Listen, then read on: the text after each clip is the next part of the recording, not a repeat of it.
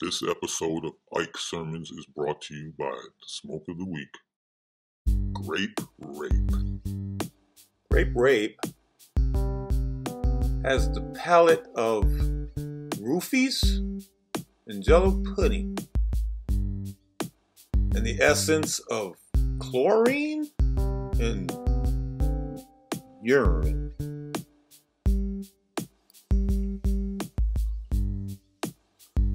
Grape Rape. You will get high, but you won't remember it. And your ass will hurt.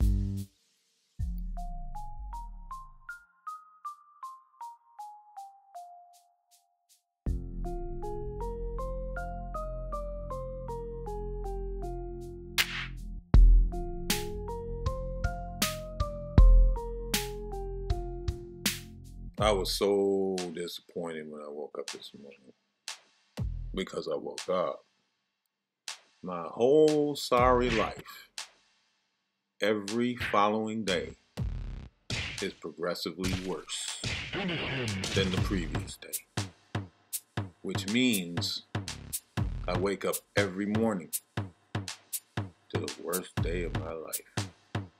You know, I think they do make a pill for that, but I don't know where to get a hold of any cyanide. So I was driving a loved one to work this morning. I had day off. There's a guy, just kidding. And as I'm taking him to work on the highway, somebody in one of those type of vehicles everybody has now, it's like a cross between a SUV and a car. All kinds of room in front of me. They cut me off real sharp. Because I suppose 73 miles an hour in a 70 mile an hour zone is too slow. But they cut me off really closely. I let it go. I was like, whatever, man. You're in the fucking rush. We left on time. Then one of those jacked up monster truck with the fucking balls hanging off the back, alpha male, blue lives matter, gun nutter, micro penis trucks, flies up on my left and cuts them off. Okay, and I was like, you got cut off back. And that truck took the exit we were taking on. Now the guy that cut me off really close didn't even take the exit. I thought he was cutting me off to get to that exit before me for whatever reason. Like there's a trophy at the end of the fucking highway or some shit. But anyway, we turn off the exit onto the stretch of road I need to get to. And this other micro penis, big old white boy truck, I look in my rearview mirror, he is on my ass, man. I can't even see his fucking headlights. So I kind of look at him in the rearview mirror because he's close enough. I can see his face. And I'm just like, dude, please don't. I look up again a few seconds later. He's even closer. So I kind of jam my brakes. Not enough to make a big skid mark or anything like that, but enough to slow me up significantly. And then all I hear behind me is, because the fucker almost runs into me. I mean, I know that's kind of playing the same game, and I'm kind of wrong for it, but he started it. So then, I guess his panties wadded up because he, fast as fuck, zips around me and then tries to do the same thing to me. And of course, I'm paying attention, so I really come nowhere close to hitting him. And I look in the right rear view mirror. There's no cars coming, so I just go around him and kind of almost trade paint with him going back around. Like, whatever, dude. Fuck you, man. Sorry about your penis. And as I look in the rear view mirror, this fucker was so obsessed with cutting me off and jamming his brakes back on me that he missed his turn and he had to back up like 30 feet to turn into a fucking gas station.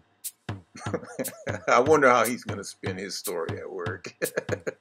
I was thinking this morning, and I never really was a huge Obama fan, but I was thinking just for a split second, but it's kind of fucked up that they got this clown, this clown as president, and once this part of history is over, and you look at all them pictures of presidents in a row, it's like you've got this clown next to Obama, who, I thought he did okay for the most part, but he did support more motherfuckers than anybody, kind of shit on Flint, and actually definitely did shit on Flint. And he blew up a lot of kids, but he could at least make a complete sentence. Actually, he could make a whole paragraph and keep it about one subject. But this clown-ass motherfucker is going to be the picture right next to him. And I'm like, that's kind of fucked up. But then right after that, I thought, actually, that's fucking awesome. That's some accurate shit. Obama was the first, and I'm not even going to say necessarily black president, because I've got a very similar genetic makeup. My father was black, my mother was white. And I hear a lot of times from both sides, nigga, you ain't even black. Well, sir, you're not white. When actually I'm kind of both. Either way, Obama was the first president that wasn't identified as white.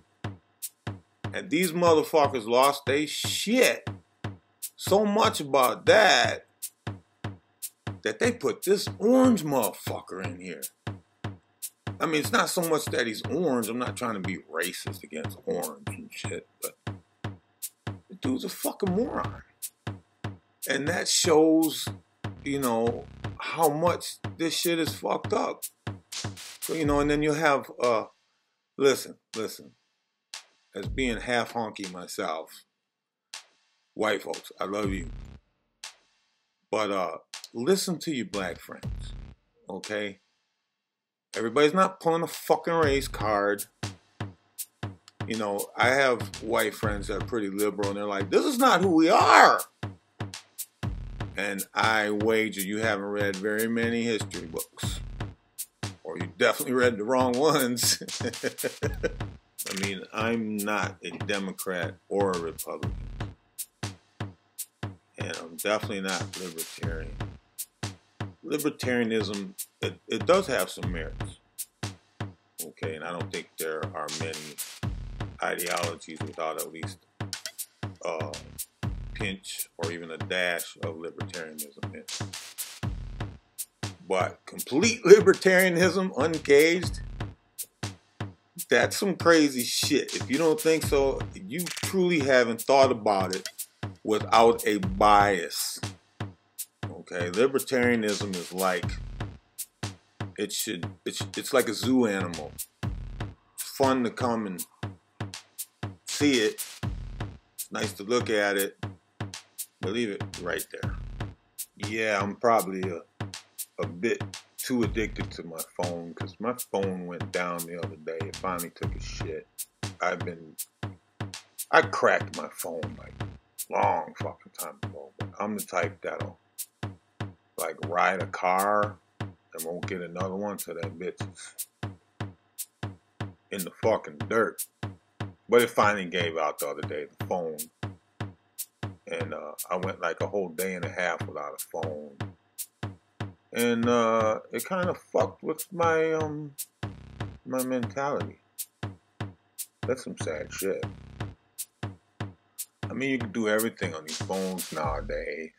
That's why I think people get kind of addicted to them.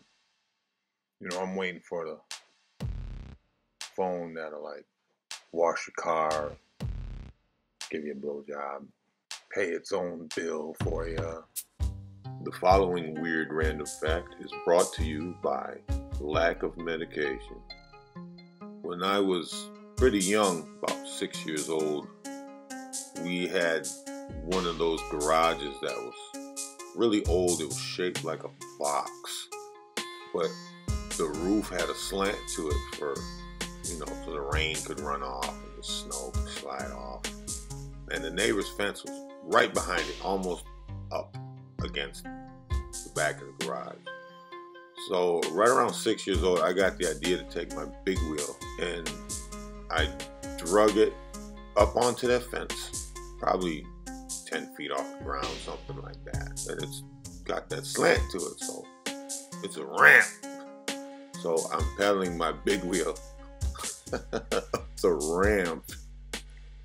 Because I'm going to jump my mother's car. And of course, when I got to the end of the ramp, I just tumbled off and landed on the hood of the car. Actually, may explain a lot. Lack of medication. You'll probably die before you should. Immigration. Undocumented migrants. Undocumented immigrants? Is that the word? I'm high. And they want to block people from coming here so badly that they want to put up a wall. Like that's actually going to stop some shit. All them cartels are going to hire a dude named Kyle now. He'll just come punch holes in it. Yeah, that'll work.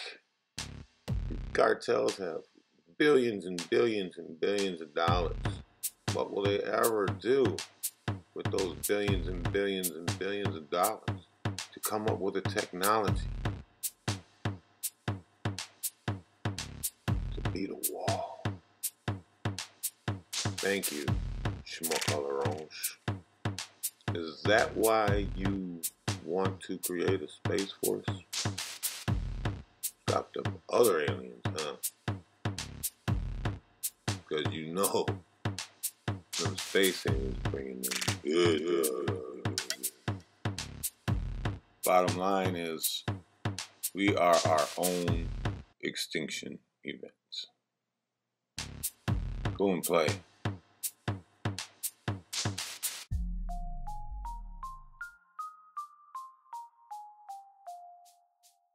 A big thanks to all viewers, and much love, and a nice Christian side hug, unless you don't want it, because I respect boundaries, to all my subscribers. Like, hate, share, ring the bell.